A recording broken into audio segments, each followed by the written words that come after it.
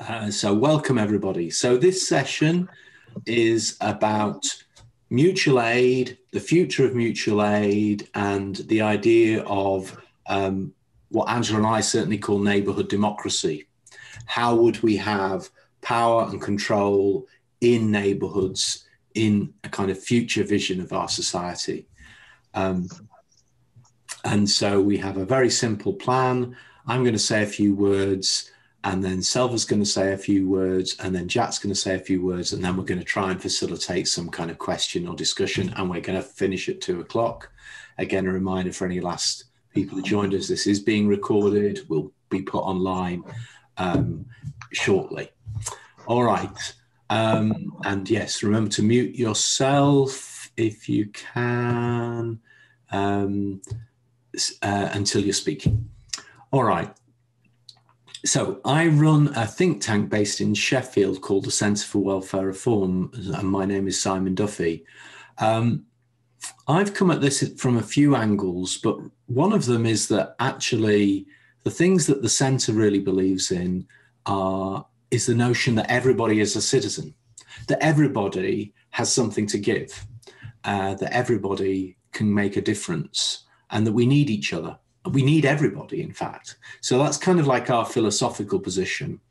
A lot of our work has been focused on the way in which the welfare state, which is a brilliant thing, but is often designed in ways that don't make that happen. So we've been trying to reform the welfare state or offer suggestions about how we might reform it. The term welfare reform is, of course, a bit dangerous because the right use it as code for destroying the welfare state. And so that's my opinion. But so we don't mean destroy the welfare state. We mean make it a lot better and fill it full of citizens and make it accountable to citizens. So that's where kind of like our beliefs come from and a lot of our work comes from. One of the things that happened when we founded the Centre for Welfare Reform in 2009, and then we were hit by austerity. And one of the things that I suppose I really felt like changed inside my mind was a realization that the welfare state was much more fragile than we realized, and that its fragility was, you could call it constitutional, that it was that there was no resistance. All the charities went, oh, this is a bit sad, but can you keep giving us money? And all the political parties basically bailed out of really challenging it, challenging the things that were happening. And I suppose I ended up feeling that the problems of the welfare state were ultimately about the way our political system wasn't prepared to defend social justice in a way. The whole thing had become far too compliant, far too top down, and everybody going, yes, sir, and tugging the forelock really at the system. Even people who officially were opposed to what was going on were not really organising any resistance to what was going on. And so the Centre's interest started to become more and more about constitutional reform. But given our interest in citizenship, we were really interested in how people could have power in their neighbourhoods. Like, that's what a democracy means. Democracy in ancient Athens was people in their neighbourhoods deciding things, doing things, not just voting for people who would get on a train to London to make decisions on our behalf. And in my city of Sheffield, I started to ask the question, why doesn't Sheffield have a democratic constitution? Why don't we make decisions for ourselves? Why don't we take back power from London? And why don't we move power down to neighbourhoods? In Sheffield, there are 142 neighbourhoods. We've got a population of 500,000, more than 500,000, and 142 neighbourhoods. And yet there is no democratic forum for any of those neighbourhoods at all. Not one. So effectively, the whole of the city is being governed by what is like a rather dysfunctional parish council that's supposedly meant to represent the interests of over 500,000 people, and certainly doesn't engage those people. And so turnout is poor, There's a lot of party politics that doesn't seem to go anywhere, a lot of infighting, and no real democratic feeling to a city which is full of talented, wonderful people who care about the city. So you've got this strange paradox. I sometimes tell people, look at Iceland. Iceland has a population of 300,000, which is, you know, a lot less than Sheffield. It has a constitution, a president, a parliament, a judiciary, 78 municipalities, which have devolved power. Yeah, so where people can make their own decisions about their own neighbourhood. That's a modern society with a modern welfare state. Our society is broken, centralised, crazy. I was very lucky a few years ago to be asked to work in Barnsley, which is just up the road from Sheffield. If you don't know where Barnsley is, well, you should do. But Barnsley are an example of a local authority, I think, who are trying to do things differently. And we wrote a report about that. But you know, the chief executive the council leader in Barnsley, I think, put his finger on it really well. He said, you know, what we try to do in these reforms, which are about moving power down, still kind of very top-down exercise, to be fair, but nevertheless, with a lot of integrity, is we were trying to build on the fact that people have pride about where they live. They care about where they live, and that's what we need to work with. So Angela, who's on the call with me, we're interested in developing this movement for neighbourhood democracy. And at the beginning of the kind of COVID period, I was talking to Cormac Russell, who's been a big ideas leader around this field. We were kind of talking about the way in which these mutual aid groups could offer us maybe a picture of what it is that we need to do. So I'd be really interested to hear what Selva and Jack say. I think it's very early days, but clearly some of you are already starting to organise and think differently about the future. So that's what this conversation's about. So hopefully that's okay. And Selva, you happy to go next? So yes, so I'm Selva and I'm from the Bury Mutual Aid. And what we've noticed during this second wave of the coronavirus is that actually we've been a lot less busy. People don't seem to be requiring as much help as in the first wave. Requests have picked up, but they're nowhere near what they were last time. And in a way, that's been good because actually we're also down on volunteers compared to last time. So people have gone back to work. And obviously we don't want the volunteers who are left to suffer from burnout. I'm just trying to, sorry, I'm not very professional. I need to look at my notes. And what we've also noticed within the Bury community is that there seems to be a growing sense of apathy in the people, and you know, that sort of initial yes, let's help enthusiasm has definitely waned this time round. Anyway, but in the meanwhile, we have we conducted a winter planning session. So we hosted a session a couple of weeks ago where we invited as many organisations in the Bury area as possible and the community in general to come together to talk about the sort of the plans, how we can get through the winter with COVID and isolation. And nobody from the community turned up, but we did get a fair few organisations coming, which was really good. So we had a really good discussion about the types of help that is out there already, how we can then pool our resources together, how we can sort of avoid duplication, and then the kinds of things that we've noticed that the community maybe that they're worried about, you know, such things as digital exclusion, advice on maybe finance benefits, unemployment, and of course mental health was very high up on that list. So we collated all that data. We are in the middle of, we're going to feedback on the data that we collected, and we're going to have another session where we're hoping to talk about what we found and possible ways of how we can maybe start to address some of that. Now, almost at the same time, another group in Bury did the same thing. So they also got together and had a session of which I actually helped facilitate, which was good because then I knew what was said in that meeting and I knew what was said in the meeting that we had. And what we've done is we've come up with a live document. We call it Bury Live, and it's there for us to put all our resources, who's where, what's available, and it can be edited at any time. It can be added to at any time. We've got a question and answer section. So if somebody doesn't know something, they put the question in, someone can answer it. And we've opened that up to all organisations in the Bury area, including the council and our local CVS.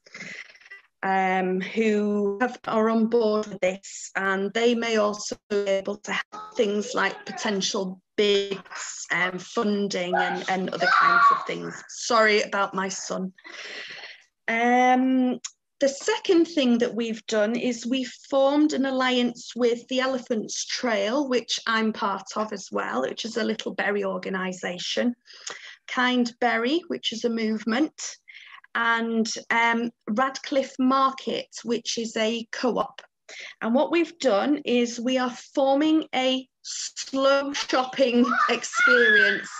So we're trying to take in mind all those people who maybe have digital exclusion, so they can't do online shopping, but they're isolating. At the same time, they don't need to be referred to the food banks, which is what we found happened a lot. They were just isolating. They could afford to pay for their shopping. So what we're doing is we're setting up a way where we have volunteer call handlers. They will take the person's food order on the telephone. There's going to be no rush. There's going to be lots of opportunities for the person to chat if they want to. So hopefully there's a little bit of combating maybe the isolation and the loneliness in there. And the hope that perhaps while they're chatting, other things might come up. So we can maybe then signpost them to other services that perhaps they need. And so we'll take their order. It will be processed. So we will be using the stalls on the market and all the other local shops and local businesses, thereby trying to support them as well. So we're doing it as sort of ecologically, ethically, food, local as possible. So it will start as a voluntary thing. And if it takes off, we're actually hoping that we might end up getting some paid jobs out of it as well, thereby trying, it's not gonna be a huge number of jobs, but doing our little bit. So the shopping will then be delivered by a DBS checked driver who may even be able to put the shopping away for the person if they are not able to do it themselves. There will be a small fee, but that will be waived for those people that maybe really, need some help. We're also thinking of ways, perhaps asking people to voluntarily add maybe 50p to their total, so that we can then use that towards other things that maybe other people need.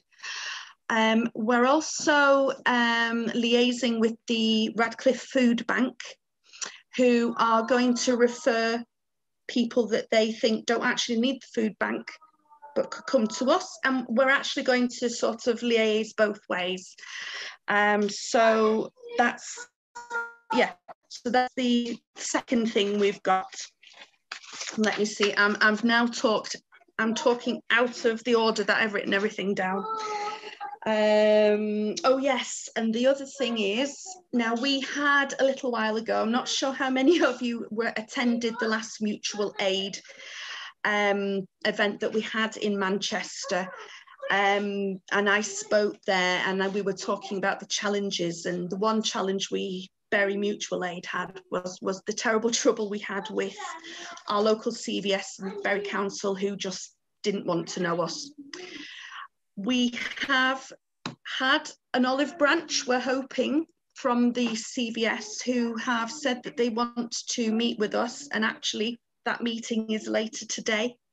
So sort of watch this space, and we're hoping that maybe we can work together. So that's the hope. My personal concern is that they're going to want us to become constituted, which is something we spoke about, but we decided not to, because we like the way that we are free to sort of just get on with it.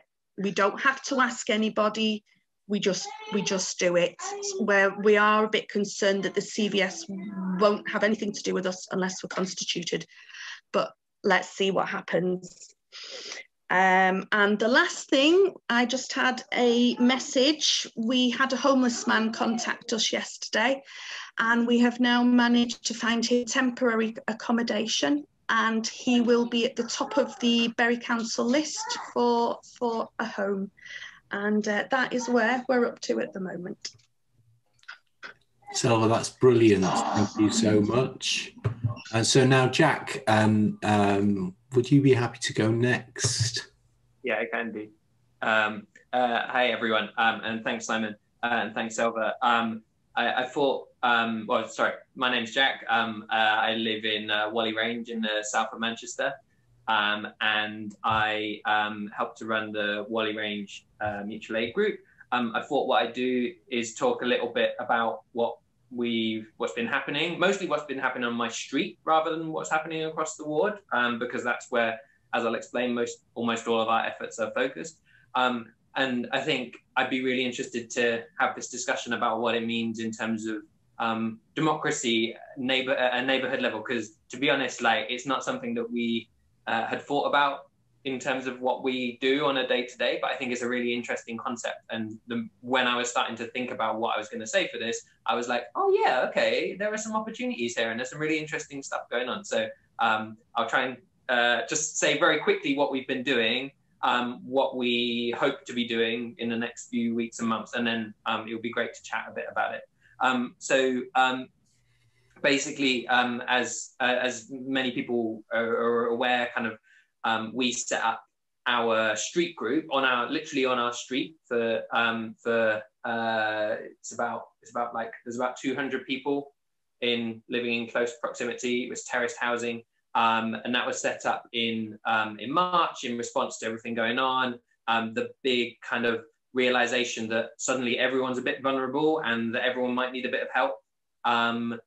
With basic stuff, and I think there was a lot of emphasis on the kind of going out and getting shopping and getting pharmaceutical supplies and that kind of stuff for people who are self-isolating. So myself and my partner, we set up this group. It's a WhatsApp group. We told our neighbours, we were like, look, things are going to be tricky. Let's all get together. Let's everyone join this group, and then we use this group to support each other. You know, if someone needed help with whatever, they could shout and we would sort it. And it's mutual aid, which, as far as I'm concerned, that means everyone supporting each other. It's about solidarity, and it's not about charity. It's about we're all here and we're all helping each other. It's not one group of people over here who are, you know, happy, healthy volunteers going out to help the vulnerable or the people who have need. It's everyone mucking in and everyone coming in together. And so we got the word out on mostly word of mouth, right? Because you see your neighbors all the time, but we posted a flyer through every door.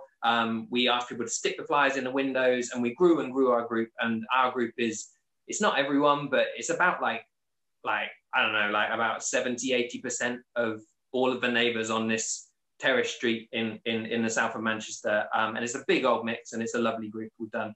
At a Whalley Range level, so Whalley Range is a ward in the south of Manchester. It's about 12,000 people or something like that. It was very simple. We created a Facebook group, and we said, we've done a street group, you should go and do the same thing.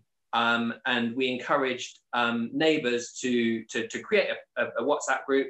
The Facebook page or Facebook group itself had like, you know, this is how you do it. And it had a template for a leaflet, and it had a spreadsheet with the links to, if you want to join your local street group, click on this link and it will take you to it. And we continue to use that group to spread news and to spread information and, hey, this is a useful project, or there's some funding or that kind of stuff. But to be honest, it's very, very little goes on at that big, heavy ward level. Our interest was keeping things manageable, keeping things safe, and keeping things friendly. And that meant to us sticking to the neighbours on the street. And so that's what we've been doing. That's what we've been focusing all of our efforts and energy. And it's been fantastic. I don't know. I mean, I'm sure other people on the call, probably most of the people on, I don't know, like many people, I feel a little bit embarrassed talking about this because it is literally just a WhatsApp group amongst our neighbours. And many of you might be in a similar group for yourselves. And obviously, as Selva was saying, certainly in the first few months, there was a lot of excitement and energy and what have you. But that it continues to be a very positive place, and it continues to be a very useful and interesting and active forum, even now in the doldrums of November and December and all of that kind of stuff.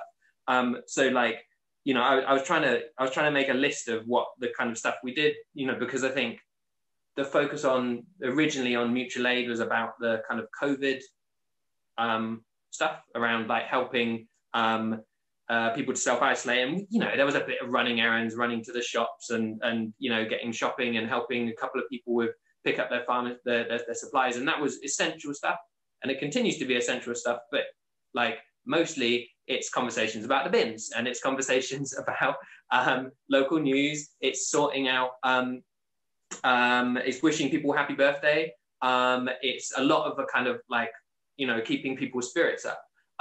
It's also about very small scale sharing. So people share tools, and people share plants, and people offer, you know, items to recycle. It's also about helping people. We've helped people with a query for a landlord, about a troublesome landlord. We had someone get in touch with issue around benefits. A number of people were really worried about furlough and whether or not they were eligible. And in some cases, we were able to link them to someone on the street who is, you know, works in the DWP or who is a lawyer, or we were able to signpost them to the kind of services that, you know, I don't know, for some people it's obvious, go to Citizens Advice, but for others that's not necessarily the case, and we were able to put them in touch with people to sort their stuff out. So there's a lot of helping going on. You know. But I think what I'm particularly passionate about is we're starting as a community to think about some projects that we're doing together. So it's a residential street, but for some reason we get through traffic. I don't know. I think it's a glitch in the Google algorithm or something ridiculous where drivers shave off a minute by coming down our tiny little road. But we get a lot of speeding cars, in particular, young lads coming down in the evening. And so we're starting to organise about how we can do that. We organised a road closure. We're going to do that more regularly now, and we're in touch with the councillors. And when we get in touch with the councillors, we're no longer just one person complaining about it. We're like a neighbourhood of 80 people saying like, this is not on. And so we've managed to get them around the table and have some pretty good discussions about where we're going next. We've also opened a community garden. We got in touch with the church on the local street, who no one really knew much about. But they were, after a bit of persuasion, they allowed us to put a few planters on the garden and in their garden, and we're starting to grow veg. We're quite an ethnically mixed neighbourhood, and we're soon someone's been in touch to start up a kind of walking group for women with a specific aim of getting people from different backgrounds to go off and have a chat and get some exercise. And that's just going to be for our street, it's just for our neighbours, but it's we're going to try and get a little bit of funding for that and something like that. And we're also launching an emergency fund where people can chip in through PayPal, and if people are having a hard time financially, they can come to one of us and you can get 50 quid, no questions asked, to tide you over till the next month or something like that. We're all of these things are experiments, and we're just kind of mucking our way around. And I cannot emphasize how much that we are just a group of neighbors trying to get on with stuff. And that's happening on other streets in other places in our area. But we're all organizing around our small local community because that feels right to us. It feels most comfortable. It's where you recognize people and you trust people with, I'm going to give you 50 quid, no questions asked, or whatever else it is we're going to do. And that's kind of what we're about. We're going to continue this space. And I think it's interesting to think about it in the context of democracy and having these kind of conversations, because that is increasingly happening. We're having a conversation about how can we make our street nicer, and what do we need to do? What can we do together? And who do we need to go and bully? And it's normally the councillors. Like, how do we, what do we, what do we need to do together to achieve that? And we're starting to achieve more and more. I think, if it ended tomorrow, we'd have done some fantastic stuff, but it won't. It's going to keep going, and it's a lovely forum. It's a really friendly forum. And increasingly, I think it's a powerful forum for people on our street who weren't previously talking, and now we are talking, and now we're going to get some stuff done. So I think that's really, I hope that gives a flavour for what we're doing. And I'd like to say, it would be great to chat about what that might mean in the context of these slightly bigger questions about democracy and all of that kind of stuff. Brilliant. That was great, Jack. Really helpful. Full of interesting details as well. Thank you, both of you. Okay, so we've got 20 minutes left. I noticed there was tons of things coming in the chat, and I probably didn't. I noticed there was a call for Angela to say something. I think, was it from Warren or something? Angela, would you, if it's kind of like brief, I think you've got a really good overview of some of these things that are going on, and some of maybe the journey from mutual aid to something more developed. Would you mind talking just for maybe a couple of minutes to set the scene a little bit, and then let's see what other questions or points people want to make? Is that okay? Yeah, can do.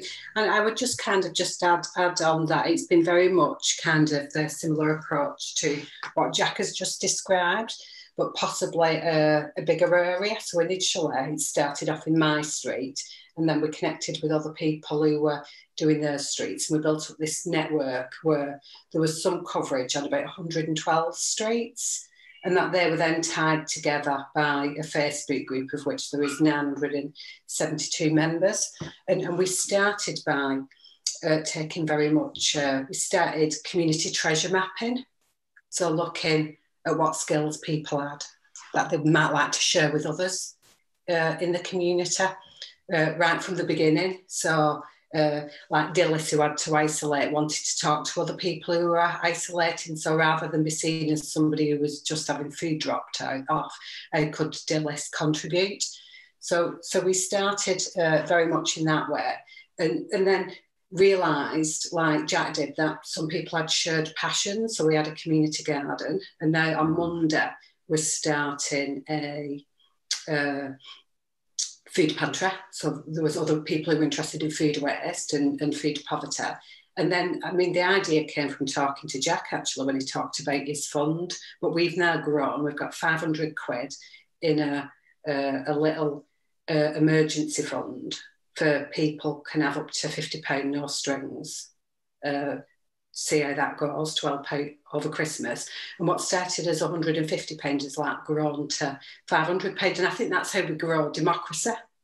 Because what we're seeing is that more and more people are wanting to get involved and are giving up and are saying, I'll do that, I'll get involved with this, I'll get involved. And we've started. So after Christmas, we're then going to start broadening our conversations around thinking about, we have already started. We kind of sat outside the post office during lockdown and took a couple of chairs and just chatted to people who went to the post office around, what are the strengths of the area and what would they be prepared to act on together? What would they be prepared to get involved in? So that's how the community garden kind of came about.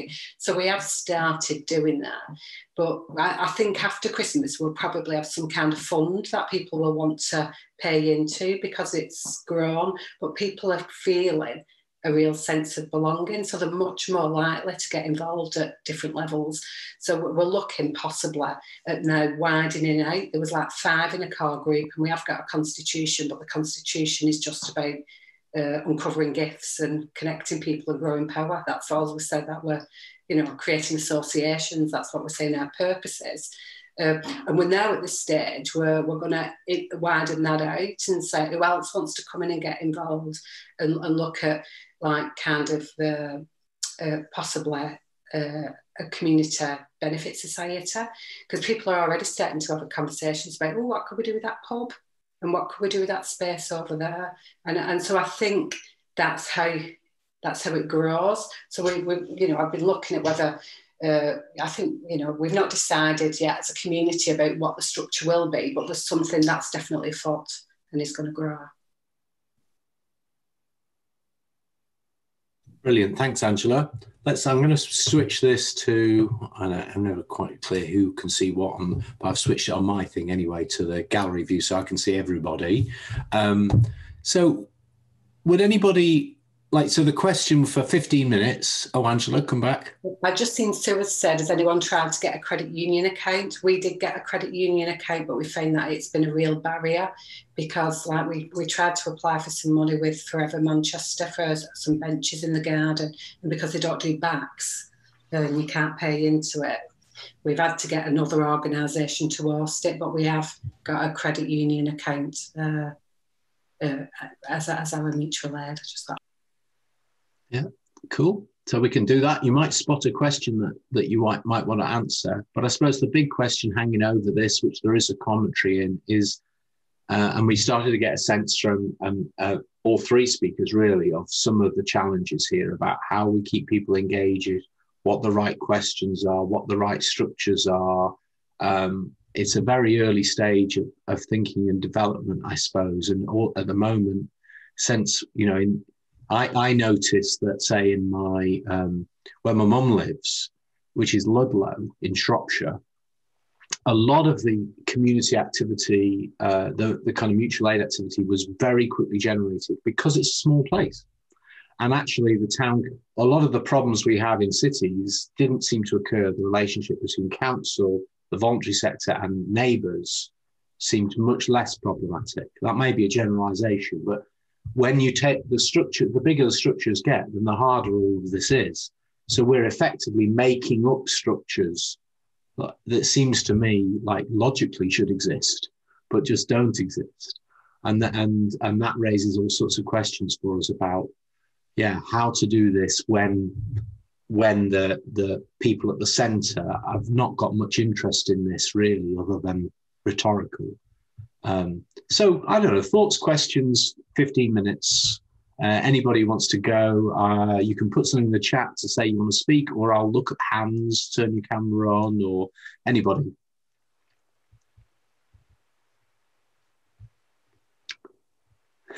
Or just unmute yourself and speak. Can I ask a question, Simon? It's Nick here.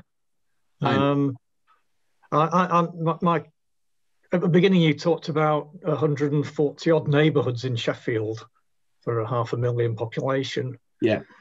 And Jack was talking about the power of 200 residents and how mutual aid flourishes in that very hyper-local.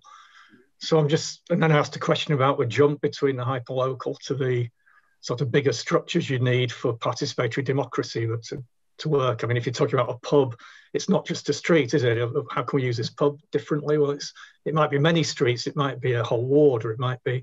So that jump from a street hyperlocal to a neighbourhood, which I guess you're talking about 50,000 population, 30 to 50,000, I don't know. How do you see making that jump, I suppose, is my interesting question. Yeah, no, for neighbourhood, I mean, I guess there is no answer to what a neighbourhood is, but actually in Sheffield, a neighbourhood would be about 3,000 or 4,000 people, and it would correspond, interestingly, to a primary school. I only found this out accidentally, but ethnographically, people identify with 142 different neighbourhoods in Sheffield, and there are 140 primary schools in Sheffield. So I think there's a correlation. Makes a lot more sense. Yeah. That makes a lot more sense, but the structure of a health and care system users, a public service system users, is 30 to 50,000, isn't it? Yes, and I suppose, like in Sheffield, I would say those are good examples of broken systems. And what we've seen is those systems actually get more centralised, get more disconnected from their neighbourhoods. So if you break it down to a GP or a social worker, you can start to get back to something that I would consider to be close to a neighbourhood. Your point also is important that, I mean, when Cormac and I were looking at this earlier in the year, you know, a lot of the data from other countries was reinforcing Jack's point that people organise best. Actually, we weren't sure. It depends how big your streets are. I did some calculations with Sheffield, but a small street or a block or something like that is what actually is a kind of human engagement, like a superhuman engagement in some way. And then the neighbourhood is a bit bigger than that. So the neighbourhood is a bunch of blocks, isn't it? And then a ward, as in civic governance terms, is much, much bigger than that, normally containing 3 or 4 neighbourhoods. So we've got huge vacuums. But I'm interested in, I suppose this is me, but like, how do you make this really engaging for people and human and bring to life citizenship? And then how do you call public services to account from that basis? Not the other way around. Like, what's convenient for the system is the wrong question, because they always redefine what's convenient around the latest round of cuts they've got to make or the wage inequality that they've got to justify. I mean, we've found the Sheffield NHS has become now the NHS for the whole of South Yorkshire, a bit of Nottinghamshire, to which now we've got no way of making that system accountable to us. Whereas really, why can't we have Sheffield Nether Edge, where I live, or, you know, Sheffield Broom Hill? And why can't we have a conversation like that, which is a functional conversation about how does this work for us? What, you know, like Jack says, you know, the streets, how do we talk to a councillor and stop cars racing down the street? So I don't know the answer, Nick, but I think we've got to get almost the maths right at a really human level and start from that point of view, and then start challenging the systems above, because there's huge gaps in many cities anyway, and many other towns, I think. Sorry, that was a bit of a rant. Anybody, you're happy to respond, or anybody else want to come in? I'll just respond. I've got the advantage. I can't see anybody else on my screen except you, so you might have a hand up. I can't see them. So I think there's a lot of learning around local area coordination as a concept, Simon, which is evidence-based for many years, and they use around about a 10 to 12,000 population, and it's the way the public services, you know, the social worker or the neighbourhood worker really gets to know the people and the assets in an area, and that seems to work around that size. So there's some evidence there to draw from, I think. Yeah, that's right. And local area coordination seems to be about equivalent to 2 neighbourhoods. Selva? Yeah, I was just saying, our mutual aid group, we actually, it's the whole of Bury that we sort of look after. There must be a good, there's got to be in excess of 50,000 people.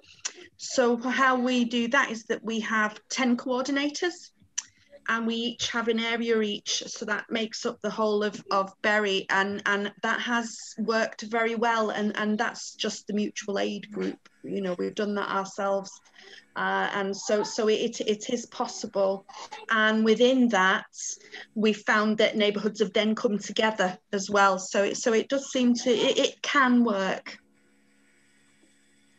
Brilliant, thanks, Selva. So let me get that right. Is that like each coordinator is kind of covering 50,000? Yeah. No. It's 10 coordinators covering 50,000. We each have an area each. About 5,000 each. And then we have our own volunteers. And then we all get, so there's a WhatsApp group for all the coordinators and the call handlers. We then each have a WhatsApp group for our volunteers. And we just chat between, and we use their coordinators chat, and we solve problems that way. You know, it's not just, this is my area, we're not going to do anything else. It's very much, oh, what's the problem? this is what we need to do, and it's worked really well, and it's completely voluntary as well. You know, there's no one paid at all. It's worked well. Cool. So that your coordinators are corresponding to roughly what I'm calling a neighbourhood, which in ancient Athens was called a demi. Hence why Angela and I have called the movement for neighbourhood democracy demi-move. So that's a democratic unit. So in ancient Athens, as well as meeting on a hill, tens of thousands of citizens, each neighbourhood would make lots of decisions at a demi level. People would gather in their kind of effectively big pubs or publics outside, actually, in Athens normally. But then they just make decisions. And that kind of is, it seems to me, I don't see why that's not feasible in the modern world, especially if you look at the technological capacities we have combined with the love of place that most of us have, I think. Yeah.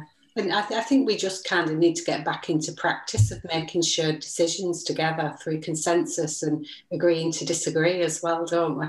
You know, so we've just been doing like bits of that through our group, you know, because we've been so divisive over the last few years, haven't we, about in communities, particularly in some parts of Wigan, depended upon, you know, with 67% Brexit vote, and we had a ward that turned from, you know, our whole MP area that turned from blue to red. So there was a lot of families that wouldn't speak to each other.